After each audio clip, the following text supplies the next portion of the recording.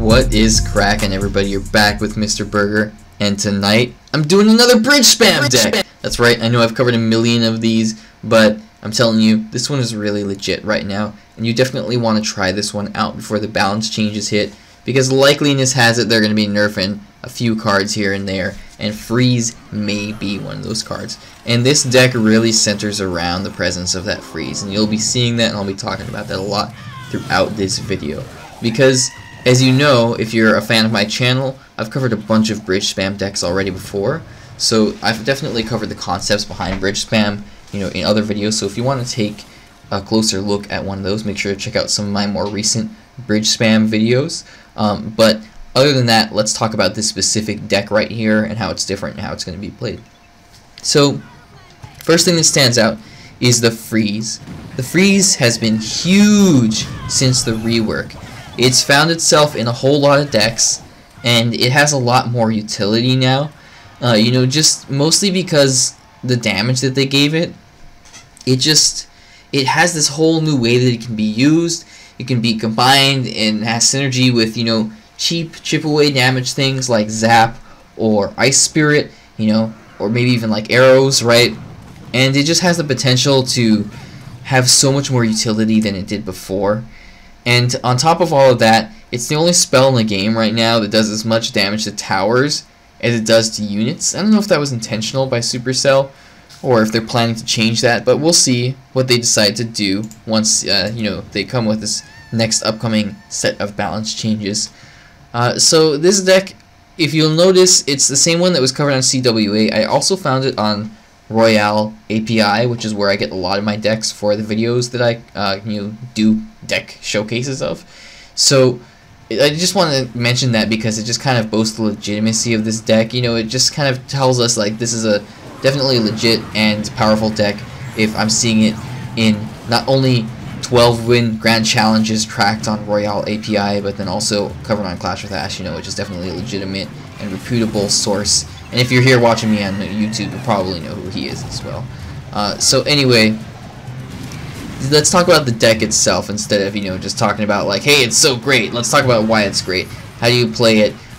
What goes behind it? What are the concepts behind it? Why is that freeze so great in this deck? So it's definitely an aggressive deck. It's got your typical bridge spam cards. So you got the Ram, the Battle Ram. You could probably replace that with Ram Rider if you want to have a little fun. You got your Bandit, and you got your Ice Golem, and these are all pretty staple cards that you see in almost every, if not all, bridge spam decks. And you've also got a few other cards in there that aren't necessarily as staple, but cards that you'll very often see in bridge spam decks. You'll definitely find those in this deck as well.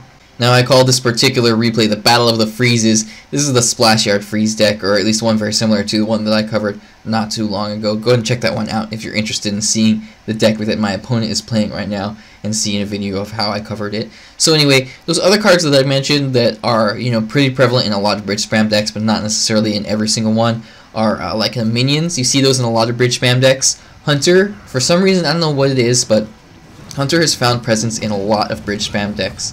Ever since there was one or two that coined it, he's definitely been in a lot of them since then.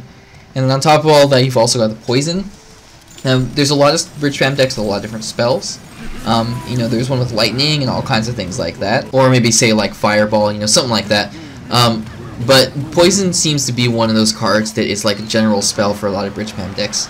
Now, as far as the Barbarian Barrel goes, that's just basically there for being prevalent in the current meta. You could definitely run like a Log, which is run in more traditional bridge spam decks, or maybe even like a Zap, or if you wanted to get really fancy, maybe a Giant Snowball, but I wouldn't really recommend that. The Barbarian Barrel works out really great though, and it's just a really good card. And on top of that, it's just another thing, that gives you a solid unit on the ground, and you can use it slightly aggressively. You can use it, at the bridge actually, even just as like a little mini tank, kind of like an Ice Golem to have in front of your, Battle Ram or your Bandit.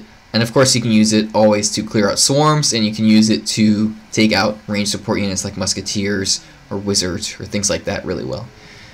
So that's why we have the Barbarian Barrel in there. Now let's get to what we want to talk about, which is the freeze. Why is the freeze in there? How do we use it? What makes it so great in this deck? Well, I mentioned just what makes it such a great card overall right now, You know, like I said in the last set of balance changes, or was it the last set? It was a recent set, because they've been doing them so often I lose track at this point. But anyway, they gave it that damage effect, which it never had before. So what you want to do in this deck is you want to try to catch them off guard. I mean, that's just like a general rule for, you know, freeze, clone, heal, you know, all those kind of utility cards. You want to try to catch them off guard. It's kind of like a high risk, high reward, but freeze is a lot more reliable than some of those other cards, especially now that it has a little bit of damage, because even if you miss, you get a little bit of chip damage off on their tower or on their units or whatever. I mean, even not if you completely whiff it, but if you like miss the timing, or maybe don't hit all their units, you know, and say that like you use it right after your units die, so it's a little bit too late, at least you get that little bit of chip damage. So try to catch them off guard. Maybe don't even use it until really late in the game, or possibly even as a finisher.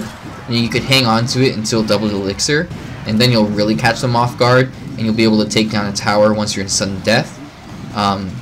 You know, and maybe not initially when you're in double elixir, but once you're in sudden death rather, and then you'll be able to, you know, like I said, surprise them, and voila, you won the match, because they had no idea that you had freeze in your hands or in your deck at all until the very end of the match, when you catch them off guard, and it really counts, because that's what you're going for. It's just that one tower for the win, right?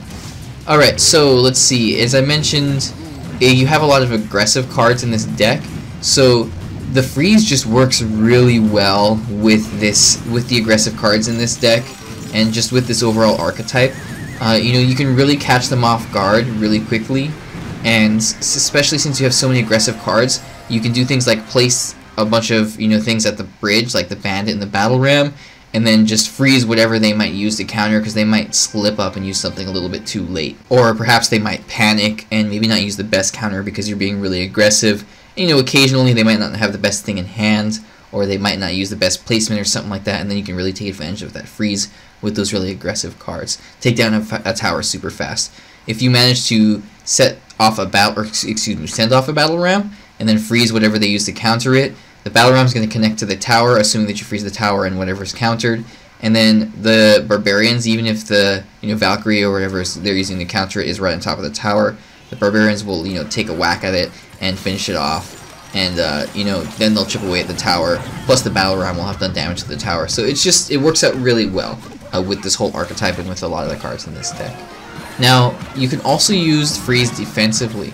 As I mentioned, it clears out swarm units, but mostly only the really low HP units, like skeletons, bats, I think even spear goblins, if I'm not mistaken. It'll kill these things with one shot. So if you're using it to, like, freeze even like a skeleton army, if you don't have a zap, you can freeze that. I know that's not super ideal because it's a 3 for 4, but if you absolutely have to, you can use it that way. Now on top of all of this, it leaves room for like 1 or 2, or maybe even more of your units, but even just 1 or 2 of your units to absolutely destroy their push, because you use it defensively, you freeze everything that they've got, and then just like your hunter or your bandit or whatever will just slowly but surely destroy their whole push, because it's completely stuck there, and with the support of the Princess Tower, it'll just be absolutely decimated, you know, by the Princess Tower and whatever you have to, you know, protect against their push. So definitely consider using the freeze defensively. It's not only an offensive card, and a lot of professional players, if you watch them on like CWA and other YouTube channels, will talk about using the freeze defensively and how it has so much potential. It's no longer an offensive card. I mean, I guess it was always did have defensive potential, but it has a lot more now with the tweak that they gave it and just the current state of the meta and everything. Alright guys, let's go ahead and talk about opening moves real quick and card replacements, and then we will wrap it up and call it a video. So for opening moves, sometimes I like to be a little bit aggressive and open up at the bridge, but as you know, I oftentimes like to cycle in the back. So I might cycle like a hunter in the back and see if they have any spell to counter it. I might cycle minions in the back. Maybe I'll use like a bandit in the back as well. Usually Battle Ram will only use at the bridge personally. If you absolutely must, you can open with like an Ice Golem or a Barbarian Barrel, but I'll usually save those because they're great cards for countering pushes for really cheap. For card replacements, I'm just going to talk about a few cards that are great in bridge spam decks. As I mentioned, Lightning is really good if you want to go for another spell instead of Poison, but you do have the, you know, Poison and the freeze, so it's already kind of an expensive 3-spell deck. Royal Ghost is great if you like him. Dark Prince is great in Bridge Spam decks. Inferno Dragon. Night Witch used to be, but not so much anymore because she's not super OP. Fireball's a great replacement for for Poison. Lumberjack was the next card that I was going to mention. Another great card in Bridge Spam decks. So all of these kind of fit their spots. Try to switch out things for the obvious replacements. Like, you're going to switch out of the Poison for the Fireball because it's a spell for a spell. And you're going to switch out, like, say, the Bandit for the Dark Prince because it's a charge for a charge, right? Alright guys, that is it for tonight's video. Thank you so much for watching. Make sure to leave this video a thumbs up if you enjoyed it because that really helps my channel to grow. If you have any questions or want to ask about any card replacements or anything like that, or just want to say, hey, what's cracking, Mr. Berger, make sure to leave a comment in the comment section below. And if you haven't subscribed and you enjoy Clash Royale and Clash Royale deck showcase videos like this, I do them all the time. Thanks so much for watching, guys, and have a good night.